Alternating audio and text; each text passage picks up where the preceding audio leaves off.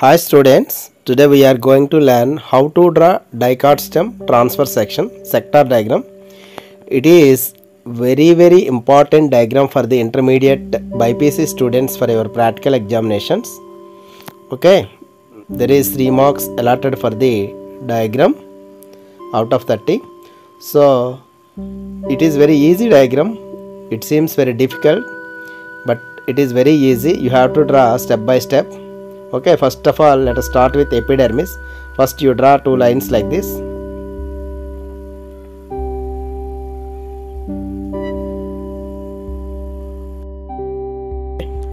So generally epidermis is a single layered structure. Cells are in barrel shape. Okay, so you have to draw like this. Okay, this single layered cells are known as epidermis, and the structure which protrudes from the epidermis is trichomes. These are multicellular hair-like structures. Okay, these hairs are known as trichomes. Trichomes are multicellular structures. Okay, now I am drawing cuticle outside the epidermis. Okay, so below the epidermis there is a hypodermis which is made up of collenchyma in dicot stems. Okay, so you draw cells like this. Generally this hypodermis present in 2 to 3 layers. Okay, so you draw cells like this, and after drawing these cells, just you make dark in the corners of these cells. Okay, to represent the collenchyma. It is made up of collenchyma. So like this you have to make dark in the corners. Okay,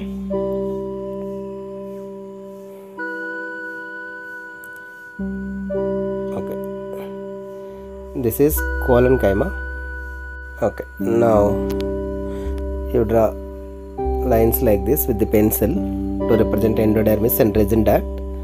Okay, now I am drawing cortex below the hypodermis. Okay, generally cortical cells are parenchymaceous cells, so it has some intercellular spaces. So you have to draw cortical cells like this. Okay, this is resin duct. Okay, generally dicot stems have resin ducts in the cortical regions. Okay,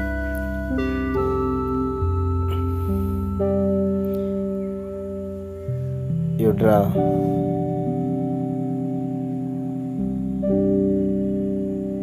cortex like this. You draw entire cortex like this. Okay, leaving some intercellular spaces. Okay, you draw cells like this. After finishing this, we have to draw endodermis below the cortex. So endodermis means it is the last layer of the cortex. It is the last layer of the cortex. Generally endodermis also present in a single layer, and it is filled with starch grains, hence it is also known as starch sheath. Starch sheath. Okay, you have to dark it like this.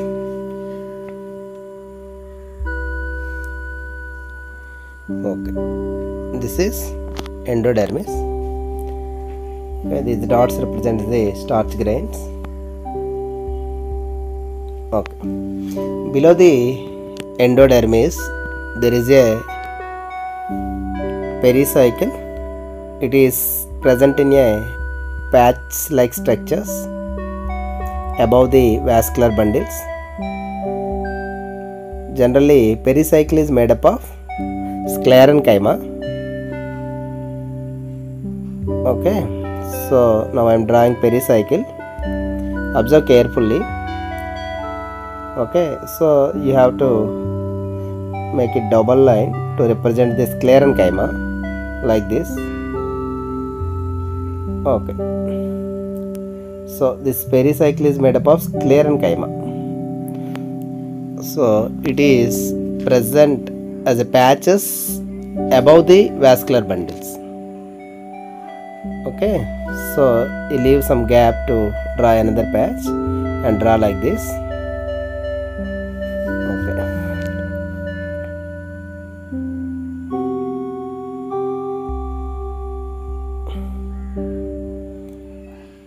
this structure is known as pericycle. Okay, now below the pericycle there is a phloem. So you have to draw phloem cells like this.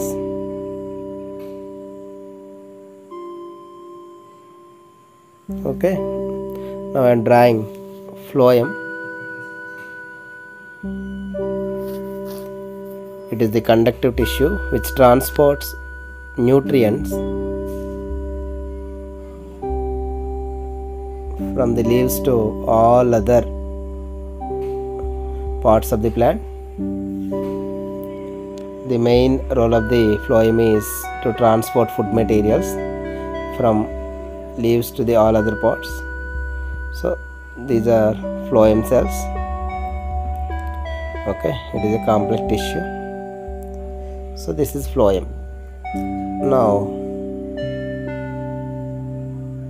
okay, after finishing phloem, we have to draw cambium. Okay, cambium is present between the xylem and phloem.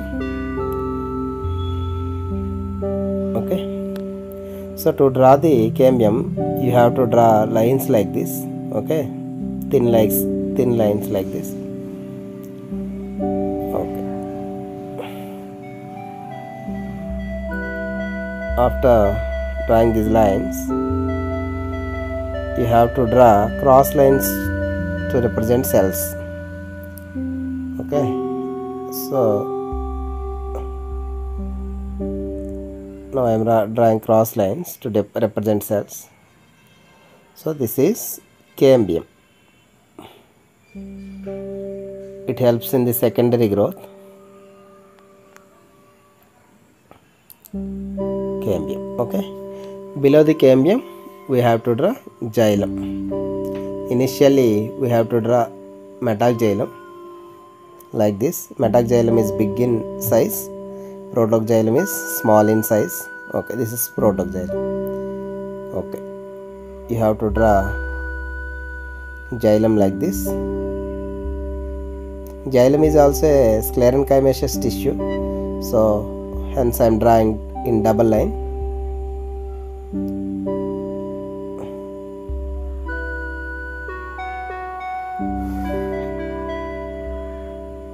Okay, this is xylem tissue. Okay,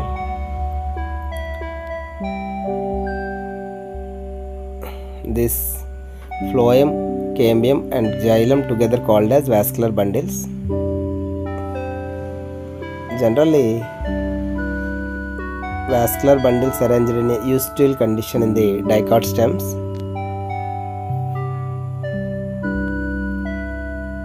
Okay,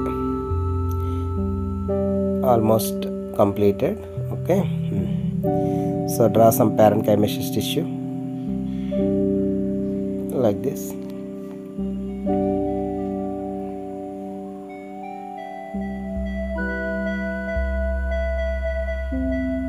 The centermost tissue is known as pith or medulla.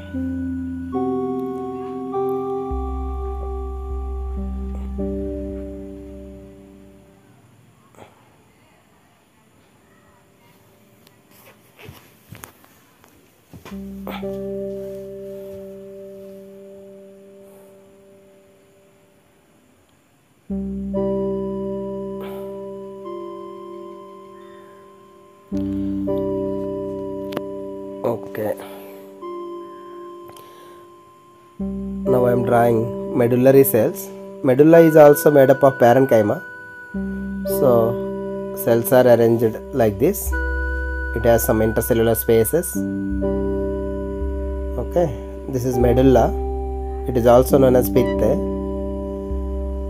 Okay, so the cells which occupied in between the two vascular bundles are known as medullary rays. Okay, now I am drawing medullary rays. Okay, these cells are known as medullary rays.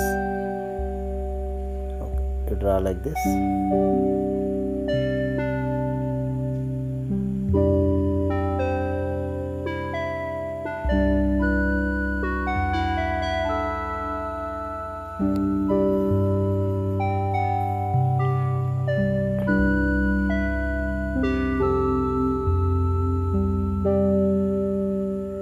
Okay, it's labeling time. It is trichome, multicellular trichomes.